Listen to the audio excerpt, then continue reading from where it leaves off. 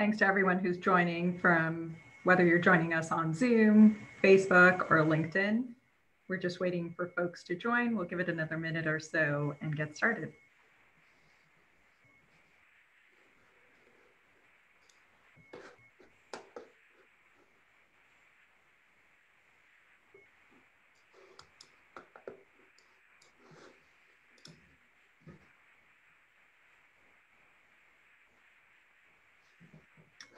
All right, so we are good to go. Welcome, everyone.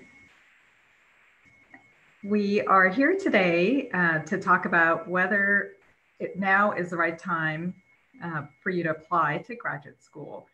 My name is Simeen Mohsen. I'm the Managing Director of Marketing and Product Management at HBS Online, and I'm here with Patrick Mullane, Executive Director of HBS Online.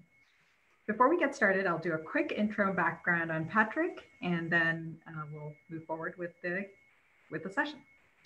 So by way of introduction, Patrick brings over 20 years of management experience across a variety of different industries.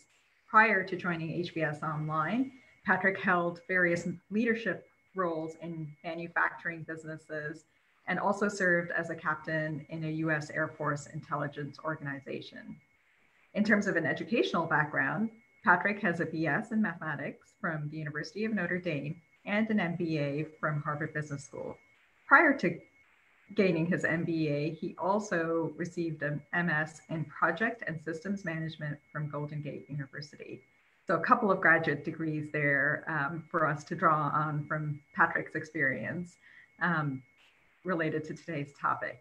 So in terms of process, I'm going to start with a few questions for Patrick this afternoon, and then hopefully take questions from the audience. And over the next few minutes here, hope to answer some of your questions as well. In terms of asking questions, you can submit questions via the Zoom Q&A or through our Facebook and LinkedIn channels, wherever you're joining us from today. So to get started, Patrick, let's talk a little bit about motivation. What do you think are some common motivations for going to graduate school? Thanks, Simeen. And by the way, I should mention for everybody listening that Simeen has also gone to graduate school. She also got her MBA at Harvard. So I may throw some questions back at you to ask your opinion about some things as we go through this, make it a conversation.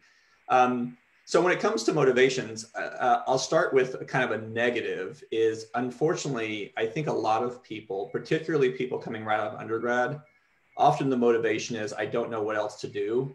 And that's not a good motivation. It's particularly risky if, you know, when you're young and even when you're older, I'm a good example of that. Often you don't know for sure what the path forward is. And I'm not suggesting everybody have a 50-point written plan with everything that's going to happen in their lives. But you should, at least have some directional ideas about what you want to do with your life. And if you don't, and you're just going to get a degree because your friends are, because you don't have a job or you don't know what else to do, I would say that's pretty dangerous. I would not recommend that. As far as other motivations, I think they fall in a few categories. Some are very career specific. If you're going to go to law school, you probably want to be a lawyer. There are certainly variations on law that you could do. And having thought through what you might want to do in law, I think is important. I will mention with respect to law specifically, some things I've read is a lot of people who've gone to law school and become lawyers, they tend to show more dissatisfaction later in life with their jobs than people who went other career fields. I think part of that's because a lot of what you study in law school isn't necessarily what you're going to do. So, studying constitutional law is very exciting, but very few people are going to argue before the Supreme Court one day. So it's really important to make sure that you have realistic expectations about what you do, because that can lead to disappointment. But having a strategy with respect to what you want to do with your career and the flexibility you want to have can have a lot of import when it comes to what you select. So MBAs tend to be pretty versatile. You can do a lot of different things with them. Law is a little more narrow. Medicine in some ways is even more narrow, although arguably you could do different things there. So having motivation for a career field is clearly one of them. So I would just encourage people that whatever your motivation, make sure it's deliberate and it's not, I just don't have anything else to do. Yeah, that's a great point, right? You don't want to fall into graduate school by default, given some of the topics we're going to talk about later on regarding costs and so forth. What do you think are some important considerations before applying to a graduate program? And sort of a follow-on question to that is, does it differ based on what the job market looks like? I mean, we're in pretty unusual situations. So are there different considerations for when it's a strong job market versus a weaker job market? Yeah, my opinion is that you shouldn't have your plans radically change just because of what the economy is doing, because it's very difficult to predict what the economy is going to do. And you certainly don't want to do something, as I alluded to earlier, just because the economy, for example, is weak. But I do think that the logic you should use when evaluating what you're going to do with respect to graduate school is important, more important maybe when the economy is tough, but still important when it's fine. And what I mean by that, and you alluded to it earlier, is really doing a true cost benefit analysis.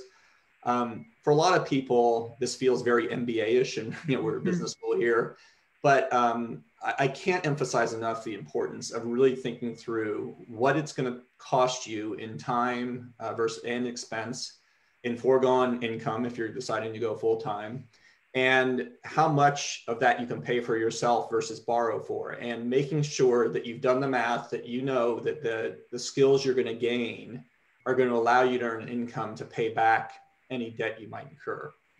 Obviously, if you've got the money, go crazy, do whatever floats your boat.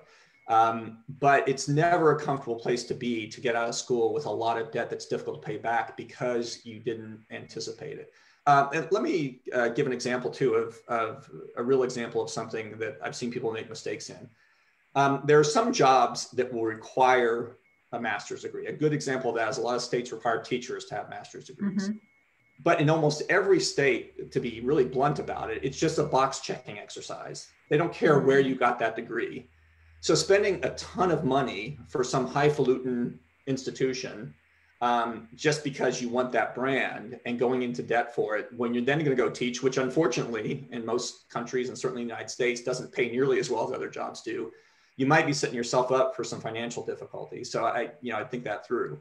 There are other cases where it may make sense to pay for a brand. An example I often give is that if when I was a student at HBS, if you wanted to work for Goldman Sachs and you went to a university where they didn't recruit, well, guess what? You're not going to, at least initially, you're probably not going to get a job there. It doesn't mean it's impossible, but it does make it more difficult. So thinking through those sorts of things are really powerful. And nobody likes to think about, I think we have this thing about pursuing your dream, and education is never wasted, all things that are good and true, but it can make your life pretty tough if you then you're worried about how you're going to pay your rent because you've got such a debt load and you can't earn enough income to pay that.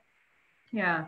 I mean, sticking on that point around cost, are there other considerations and how should cost really factor into the decision-making process?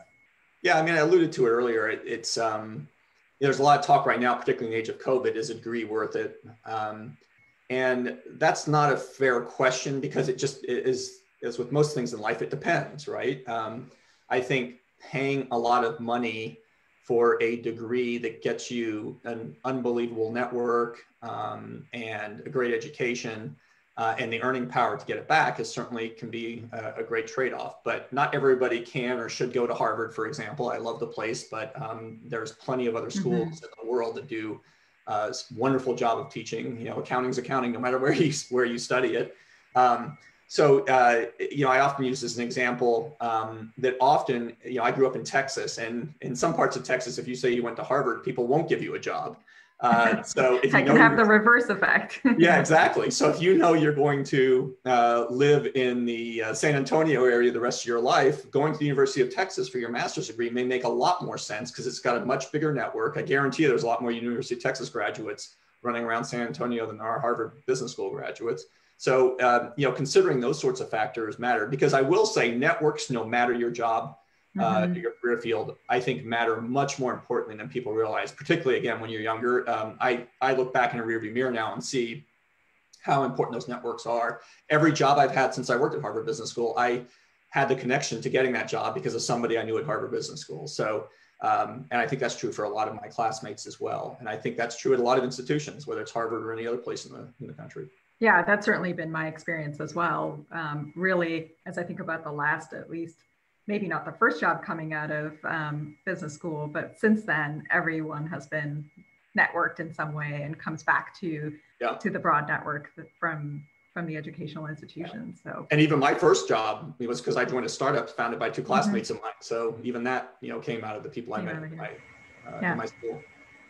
Great. So shifting gears a little bit, why did you personally feel like the MBA was right for you, and what made you decide to pursue an MBA? Well, you mentioned I was in the military, so I went ROTC through college. I came out of undergraduate, went and worked in the military for 5 years, and then decided I wanted to leave. I actually loved what I did, but the nature of the military is you never keep doing the same thing, right? You're going to bounce around to something else. And I always thought I might want to be involved in business. So I came out of the military and I actually joined an auto parts manufacturing distribution company and lived in the center of the US and did that for 2 years. And during that time, I started thinking about going to graduate school. And I had narrowed it down to either law school or getting an MBA. I knew I wanted to be involved in business, and obviously in law school, or if you get a law degree, you can be involved in business quite a bit as well.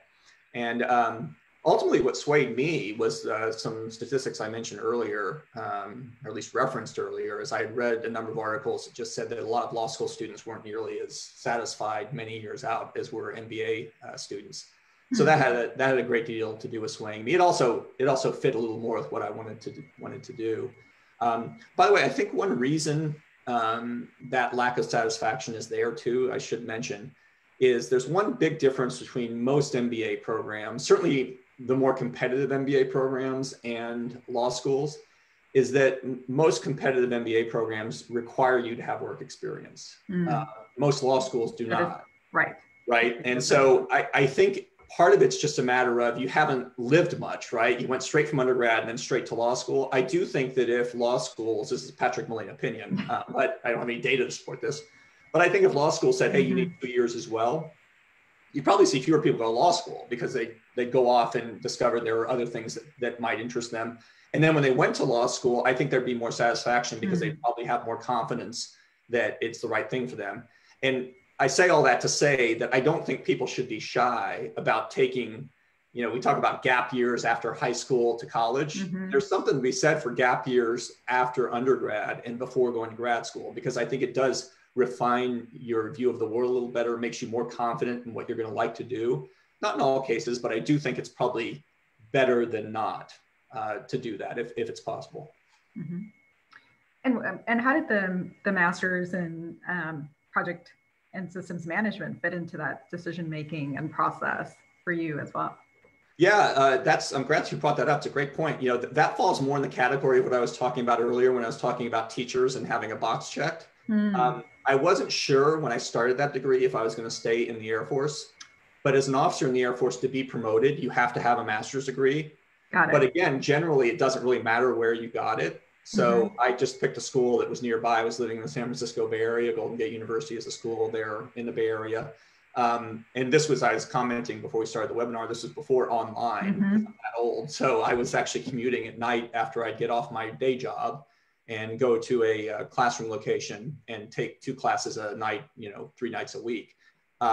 So in that case, I was using that logic I say a lot of teachers should use, which is I just really needed the degree. So I found the thing that was convenient, good cost, good program, and in a field that I needed, because I was going to be doing a lot of project management if I stayed in the Air Force. And frankly, if you do any job, you're going to do a lot of project management. I felt it was kind of flexible. So that's how I decided. Let me, I was going to turn the question back on you. Why did you decide to get an MBA? So for me, I studied geological and environmental sciences as an undergrad and came out and joined management consulting because I thought that would be interesting overall. But what's interesting about management consulting is it gives you great exposure to a variety of industries, but generally it's pretty narrow exposure to the specific problem that your client is facing. So as I, moved further into my career, kind of a year into being a management consultant, I thought to myself, well, I'm getting very good at, let's say, sourcing cardboard for FMCG company, or learning the products that go into steel manufacturing for a steel a client. But I don't have that kind of grounding and overall view of business. And so as I thought about, going forward in my career, I realized that was a gap that needed to be filled. So for me, it was really looking to fill that gap in knowledge and really a way to accelerate the experience as well. So given that I had heard a lot about the HBS MBA program and, learning through the case methodology and being able to experience many different views, that component of the learning really appealed to me. And, fast forward, I after my MBA, I did go back to the same consulting organization that I had been at before, prior to that. And it was a very different perspective that I had on the problems that my clients were facing. All of a sudden, I was able to kind of zoom out and think about the problem that we were solving, not only in the context of the specific problem, but step back and say, what's really the problem here with the client? And I don't think I would have had that ability to step back and look at the broader business problem without those couple of years of just doing the reps of different cases and thinking about things from different ways. So I think, in the immediate term, it helped me, but over the long term, definitely, it was exactly the type of experience and education I was looking for to take my career in different ways. So. Yeah, by the way, you mentioning that makes me think of something that I think is important to note too, is that for when people are considering what they want to do and getting that broader perspective, certainly in the area of business, because, we make, non-degree business courses, so they're not master's degrees, but they do give you a good sense of that broader perspective, particularly with the case method. So one thing related to a question you asked earlier that I would encourage people to do is if you're not sure, if you're a little wiggly about what you want to do, taking online courses to get more solidified, I think is really a great approach. And again, it's not one that was available to me, but that I would have jumped all over. And not only that, is that it clearly isn't wasted. So for example, if you're considering an MBA program and you end up taking one of our online courses, and there's many out there, it doesn't have to be with us, but I'm just using us as an example. It's going to help on your application because you can say, hey, I took this course. It shows you're interested. It shows you're motivated to learn of your own accord. It shows you're interested in the topic area, and it gives you hopefully a broader view like you're talking about before you even enter the program to know that it's going to be right for you. So it's something that I think people should think about utilizing. Yeah, no, definitely a bit of experience to draw upon, right? Even though it's not technically exactly working in that field, you have some context for it. So we've talked a lot about why people should go to graduate school or think about that. What are some reasons to not go to graduate school? Well, I highlighted my biggest one is don't do it because you can't think of anything else to do. The other reason is to not do it if if the math on the financials don't work out. Again, this is it's almost like a religion topic to a lot of people. It feels like you're quashing somebody's dream, but I know a lot of people and have read anecdotal stories of people I don't know personally who have really been buried under debt. And it's made their lives pretty miserable, even though they thought they were pursuing their dream at the time. The other thing I wouldn't do, and it gets back to one of the topics here, we're talking about in kind of tougher economic times, which we're certainly in now.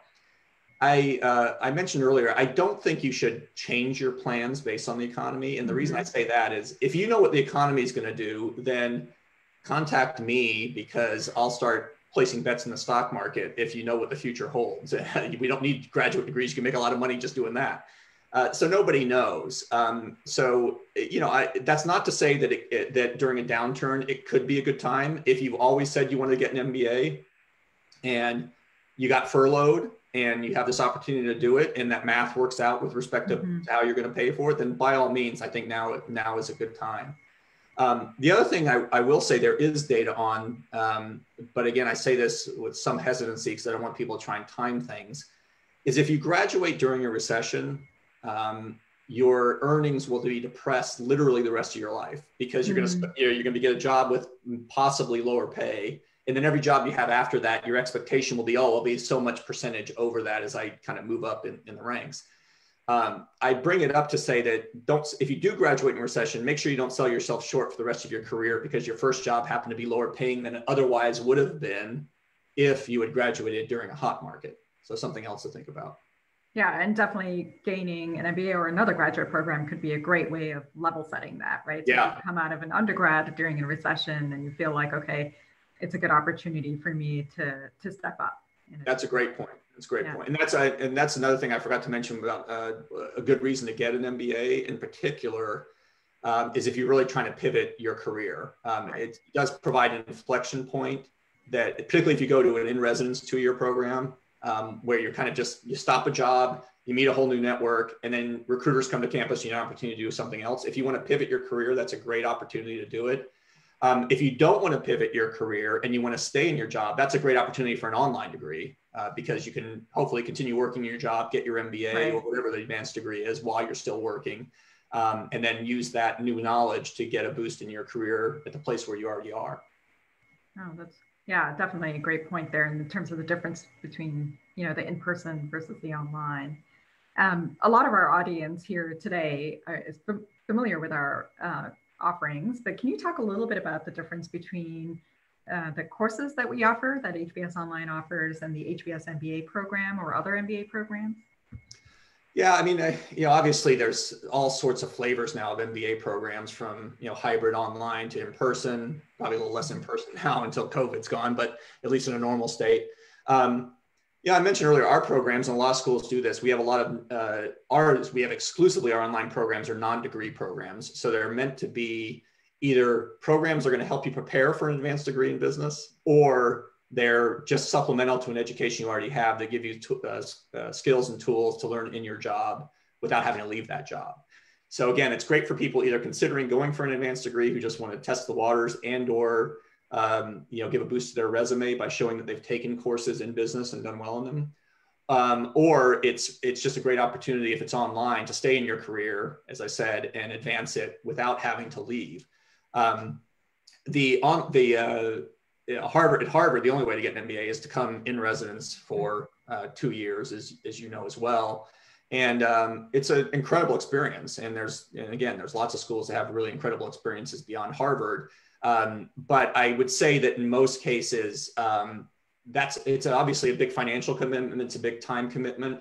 So I think having some sense of what you want to do is pretty important. By the way, it's pretty important in the application process. And you sit in the admissions committee, right? If you just show up and say, well, I'm not sure why I want to be here, you're not going to get into a competitive program. If you show up and say, I really know what I want to do, and this is why this program fits for me, that resonates a lot more with people who do admissions, I think. Yeah, and I would say that that's true of any graduate program, Yep. across the board. So shifting to some questions from our audience now. How would you prioritize a business school application in terms of location, network versus curriculum?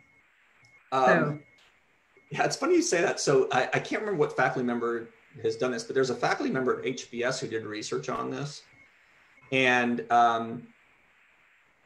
his findings were contradictory to conventional wisdom. There used to be the sense that go for the job you love, don't worry about where you're going to live, and you'll be okay. Mm-hmm. And his research showed the opposite. And it was, and again, I think this was a Harvard Business School professor, it's been so long, but it was basically that, no, pick a place you really love to be, and your happiness will be greater, even if your job satisfaction might be slightly less than it would have been if you're in another location. And I can say that the older I've gotten, the more convinced I've become by that. Because if you don't like where you live, it's hard to make everything else work.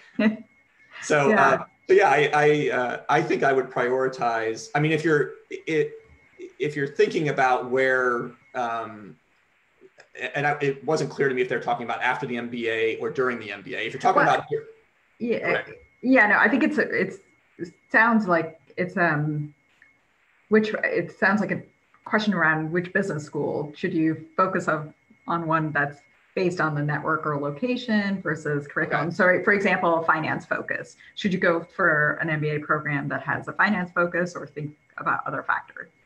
Yeah, so first of all, networks and location. If it's a school, there's not very many of them, by the way. Almost all schools are regional in nature. Even really big brands are regional in nature. If you're going to, though, as I said before, be staying in the Silicon Valley, then going and getting a master's degree somewhere in the Silicon Valley is probably a good idea if you want to have that network. So I think thinking about where you're going to work, getting back to the question I was answering there apparently wasn't asked, getting back to where you're going to live afterwards. But it's similar. Yeah, I would think through that. Again, it doesn't mean, I don't want to make it sound like if you live in the Bay Area, you go to Bay Area's school because you think you're going to stay there, and then all of a sudden you're moving to Dallas that you'll never find a job. Of course not. That's not the case. I'm just saying that there's some built-in networks that will give you a distinct advantage right away. I don't think, go ahead, I'm sorry. I was just going to add to that to say, it depends a little bit of what you're looking for, right? So if you're looking for a job in finance and you know that, let's say you pick a firm and everyone at that firm has gone to a certain school or has a certain background, that may give you a clue as to what's more important to them. But then you have to evaluate in terms of what you were saying earlier, Patrick, if that's what's important to you, right? So it's that balance. Yeah, you're exactly right. I think the strategy of knowing where, the field you want to work in and seeing if the school funnels a lot of people to that field is probably the way to think about it. And it doesn't really matter where that is. Now, it's also highly likely that schools that are into or have kind of focus areas that they're very well known for, they're probably going to have an ecosystem around them in those focus areas. So for example, if you're in finance, being on the East Coast somewhere in and around New York City, yeah, there's probably, some pretty strong networks there. Does that mean that you can't go to a university in Illinois and not work on Wall Street? Of course not. But again, it probably just makes it a little tougher because networks really matter when getting hired. So I agree with you. I think you're absolutely right about that. Another question: do you think pure online MBA degrees are competitive with residency ones or in-person ones? Again, it all depends. I mean, I always say to people, think of it this way: are all in-residence programs comparable to each other? Well, of course not, right? They all have different things that are good about them, things that detract from them. Some are competitive, some are not. I think it's the same with online. Now, online necessarily probably started as kind of less competitive, kind of a fringe thing, certainly 15 years ago. But I think that's changed substantially. I don't think there are a lot of people in the next, 15 to 20 years, no, less than that, 5 to 15 to 20 years. I think you're going to see a lot less bias to the extent it existed before against online programs. And to the specific question, though, again, going to where I started, that there are some that are, good and known to be competitive and have great brands associated with them that, are going to be viewed by hiring managers, I think, just as favorably as some of the in-residence stuff. And the other thing people forget is that the more people that do it are then going to become the hiring managers. Right. So it's effect. guaranteed. Yeah, exactly. It becomes a virtuous cycle. So I guarantee you, I can say with I can say with certainty that 20 years from now, you'll see a lot more people getting hired with online degrees because the hiring manager will have had an online degree. Yeah. And my perspective is the pandemic really has accelerated a lot of this acceptance of online as a medium for education. I think we were already kind of on our way there, but if I were to think about the last 6 months or so, I think even more kind of the stamp of approval, if you will. I think that's true too. Question from the Facebook audience: what is the Harvard educational difference in a nutshell? And so maybe I'll modify that question to say, what's the Harvard Business School educational difference? Yeah. Because Harvard is such a broad entity. Yeah, a lot of people know Harvard has 11 schools that operate virtually independently. So they all do their own thing. So I'm glad you narrowed the question because I couldn't answer the other one.